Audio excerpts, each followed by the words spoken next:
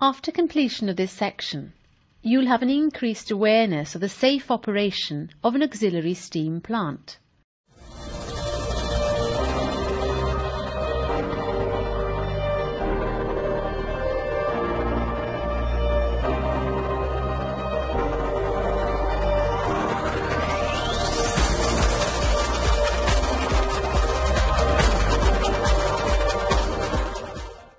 We assume that the boiler has been out of operation for a while and that no major maintenance work has been done. Check that the following valves are closed: main stop valve, foam blowing valve, bottom blowing valve, vent valve on economizer, drain valve on economizer.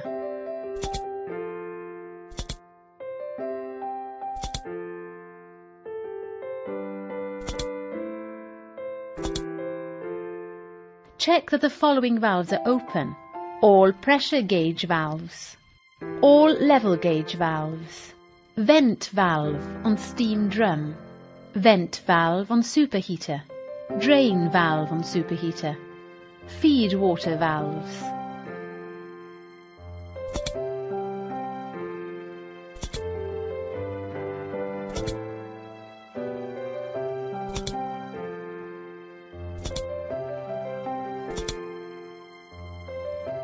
Check that the tubing and connections to the pressure gauges are open by blowing through. The tube must be full of condensate all the time. Check the water level and refill if necessary. Use both auxiliary and main feed water line for testing.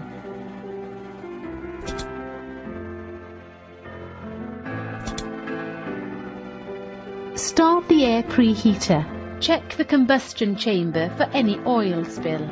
If everything is okay, start the combustion air blower. Purge for 2 to 4 minutes at full capacity.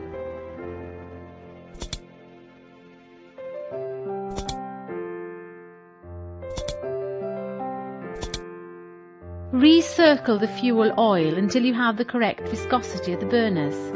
Select the smallest burner tips. Reduce the capacity on the blower. Insert the torch and check the flame and the position of the torch. Open for fuel to the burner and check for proper flame. If OK, remove the torch and check the flame again. If not OK, close the fuel oil valve immediately and increase the blower capacity to maximum again. Purge for 2 to 4 minutes before you retry to ignite the burner. Depending on the size and design of the boiler, you should use 1 to 2 hours to reach full steam pressure. This is to avoid damage to the boiler furnace and tubes.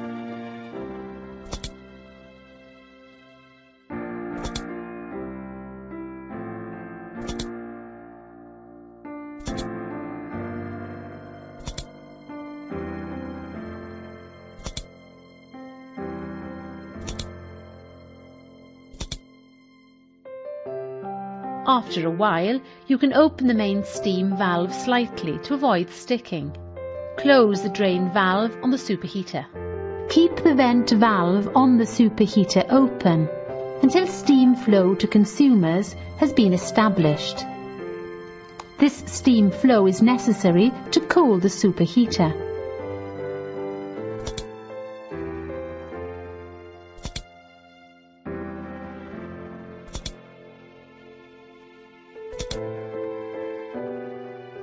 Blow through the level gauges.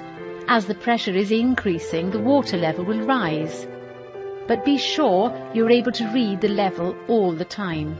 If the water level is too high, you can blow some of it off through the foam blowing valve. Do not use the bottom blowing valve as long as you are firing. The water level may also be too low, caused by draining and venting. If you observe water hammering in the economizer, it should be cooled down by supply of feed water. It is good practice to alter between the burners during firing because this will make the heating of the boiler more even. When you have reached the operational pressure, you should start to heat the piping system by opening the drain valves. Check that the water level is not too high before you open the main steam valve. This because the lower pressure on the steam line may cause water to enter the superheater.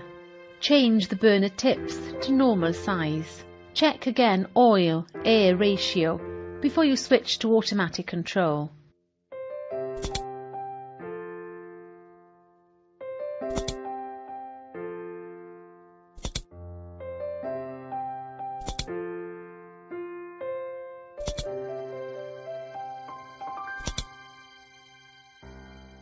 Check that the seawater valve to the condenser is closed and easy to open. Open the seawater suction valve and start the seawater pump. Slowly open the seawater valve to the condenser and check the water flow.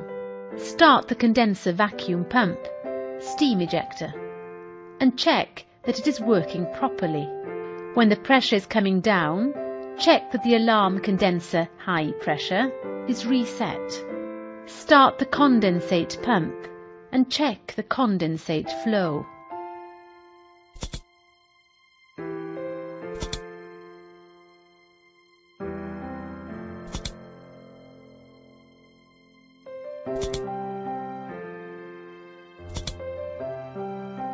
Check that the casing drain valve is open and check for water.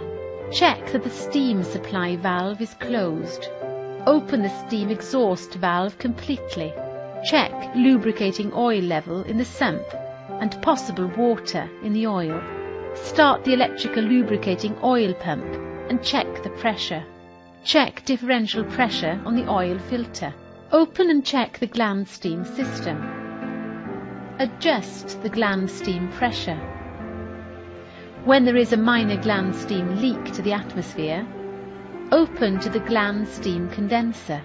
Close any heating of the lubricating oil system.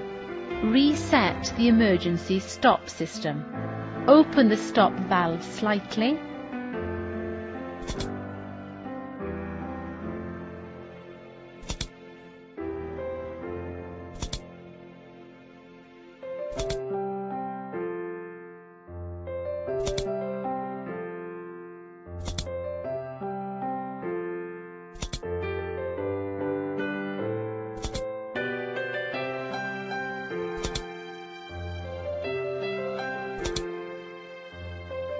Check the turbine casing drain for water again. Continue to open the throttle valve slowly until the turbine starts to rotate. Check for any unfamiliar sound and vibrations. Keep the turbine rotating for a few minutes. Increase the RPM until you reach idling speed or no load speed, and continue to run at this RPM for another 5 minutes. Check lubricating oil pressure and stop the electrical lubricating oil pump. Check oil temperature and open for lubricating oil cooling when above 40 degrees centigrade. When the speed control valve is in action, open the emergency stop valve completely.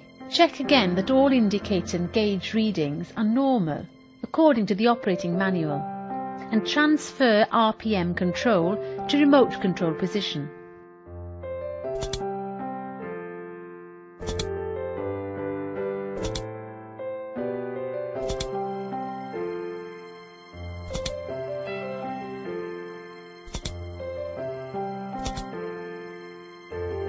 If possible, you should start soot blowing before closing the oil-fired boiler.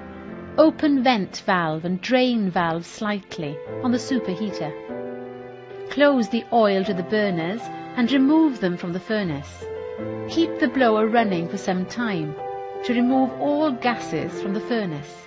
Stop the blower and close the air intake to avoid cold air entering the furnace. When the steam pressure is below normal, close the main steam valve. When the steam pressure is 1 to 2 bar, you can open the vent valve and the drain of the superheater completely. When the boiler has cooled down, the feed water valves must be closed. Shut down the air preheater.